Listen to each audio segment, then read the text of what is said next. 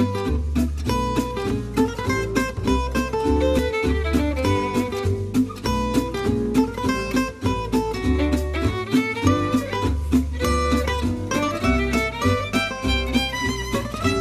guys, welcome to my YouTube channel. So this is gonna be my first ever video that I'm gonna be posting.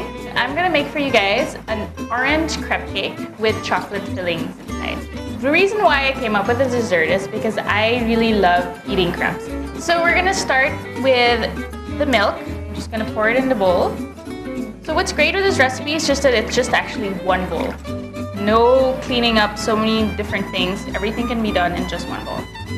So the base of the crepe, similar to pancake, it's really just milk. Okay, and next is our eggs. So we're gonna use 4 eggs. So I'm gonna zest my orange. I'm using the one that you can find for, it's like a bar tool, because I like to see the orange zest and they're much bigger. And when you see your crepe, you'll have bigger flecks of the orange peel inside. So you can juice it later and you'll have orange juice. Slowly mix it. I'm gonna add my butter that I've melted. There we go. This is a full creamy butter.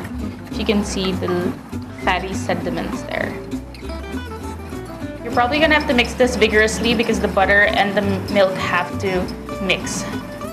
Just put a teaspoon of vanilla.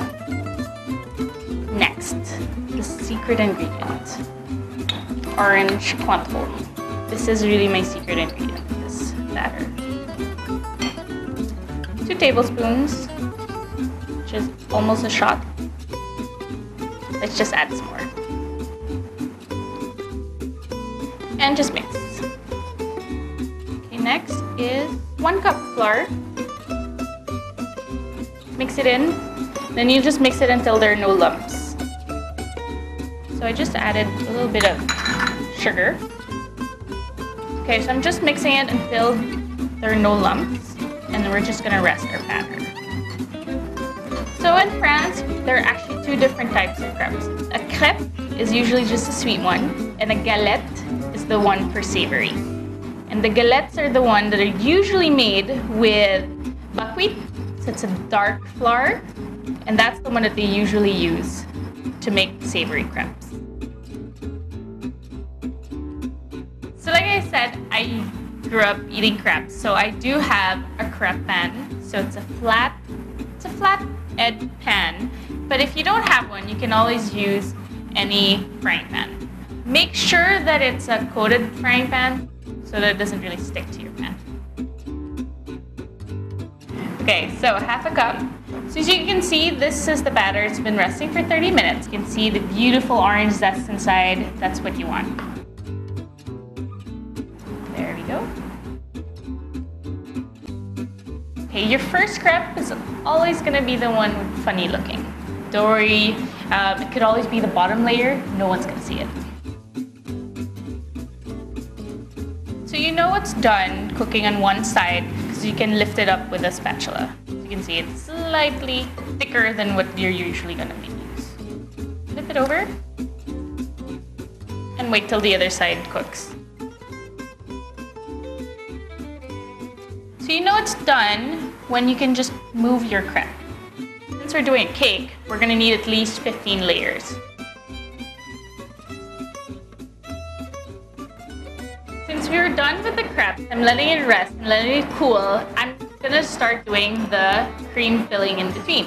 What I didn't specify ahead was that it's a Nutella cream crepe cake. I'm gonna just mix whipping cream and Nutella. So this is my cream. You can use all-purpose cream if you want. The best is to use whipping cream.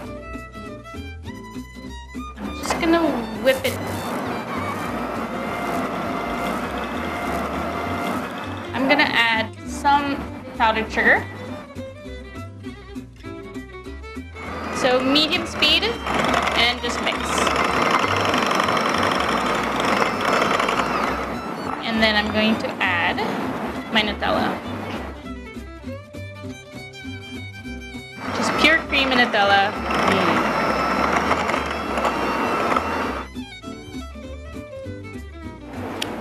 Really, really good. Okay, so you remember that orange that I used for the zest? Well, I'm gonna make a glaze with it. So you take your orange, roll it a little bit loose in the juice, grab your knife,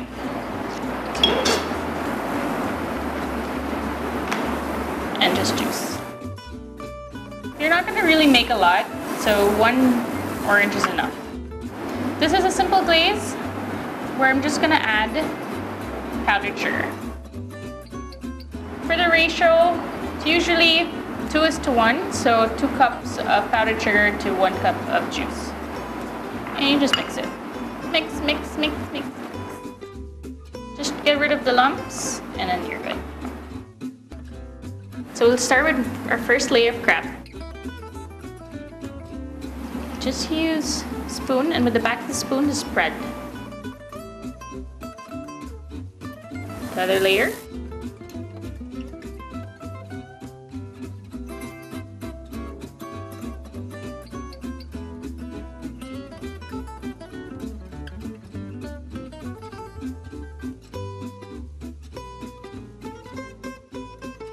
I'm gonna top it off with some cacao nibs.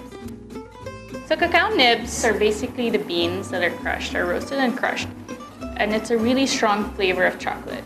So this is what I'm putting on top because I like to have a little crunch in my desserts.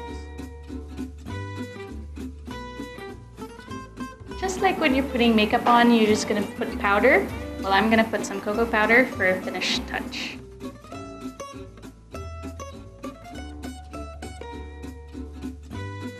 Then you have a chocolate crepe cake.